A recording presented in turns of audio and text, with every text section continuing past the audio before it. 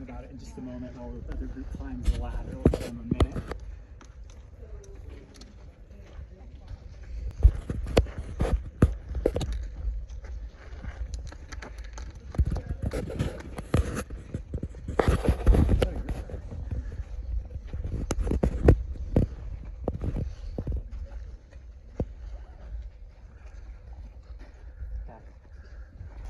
They brought these in today, and these are from Zuni Pueblo, and Zuni Pueblo is one of the directions these the people of Mesa Verde. You know, the art and the culture, it's continued on. There was never lost connections. There's this whole myth perpetuated by park rangers about people of Mesa Verde disappearing. Did you guys ever hear that? Yeah, and you heard that because rangers, really, up until about 20 years ago, on all their tours, they would end the tour by saying, everyone here vanished. And it's really unfortunate, because the very first archaeologists who were here, they understood that the Pueblo people who lived here were directly related to the modern Pueblo people. It really was just ranger lore that created this myth. And this myth is really pervasive. Most people come thinking that the people here just vanished. We know people don't vanish, right? We know that they simply move. And that migration, it is a bit odd, and we'll talk a little bit about it. I like talking about the migration away here in this plaza for a variety of reasons. You know, this plaza is really cool in that there's two plazas like this in all of Mesa Verde. There's one here, and there's one next to the palace at a site called the New Fire Temple. When archaeologists excavated the floor of this plaza, they actually found that below there's footings for older rooms, which means that rooms were deconstructed in order to create this open space. So this plaza was probably added right at the end before people moved away. So what do you think a big open plaza like this is? Gatherings, community center, probably trade. You know, this would have been the place for the community to gather. Now, we know that the droughts continue, and there's another drought in the 1200s, and that's really devastating, and that's probably the final push that causes Pueblo people to leave.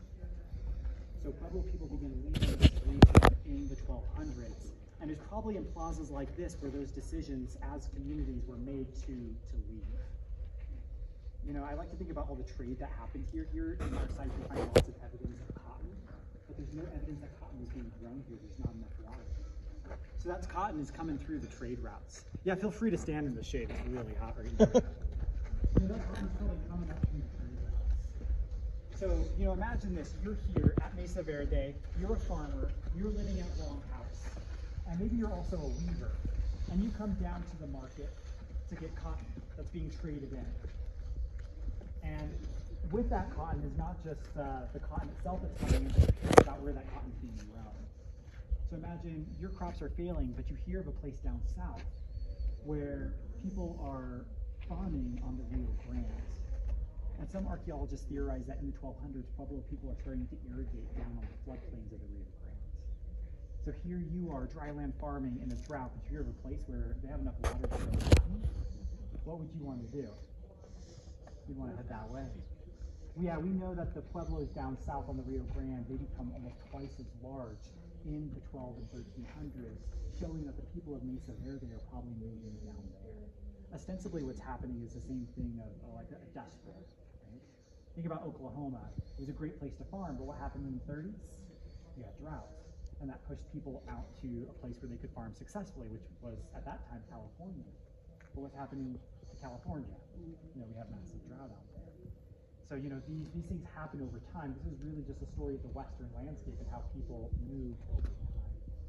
So we know that Pueblo people moved. You talk to archaeologists and you ask why Pueblo people left. The archaeologists will always talk about the droughts. Those droughts probably caused people to leave. If you talk to Pueblo people today, why their ancestors left Mesa Verde, they always talk about, well, there's opportunity elsewhere. I think you need both, right? There's a push and a pull. And between those two, this whole region, not just the people of Mesa Verde, but about 40 to 50,000 people in this northern reach of the Pueblo world will roll down south and migrate to largely the Rio Grande area, also the Hopi Mesas and some other locations. So we know Pueblo people didn't vanish, they just moved. And I bring that up again because we really have to correct this myth. You know, you might go home and tell people you went to Mesa Verde and you might hear, oh, that's where people disappeared. You know, you can let them know that that was really just ranger lore. It was an unfortunate tale that was perpetuated over and over and over. You know, Pueblo people, they do come back often to visit their ancestors. The cultural connections are strong. The dances that happen in Pueblo plazas today are the same dances that probably took place here.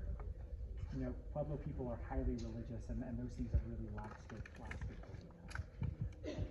So, you know, feel free to wander through this plaza area. Feel free to take a few last pictures. Please ask questions and at your own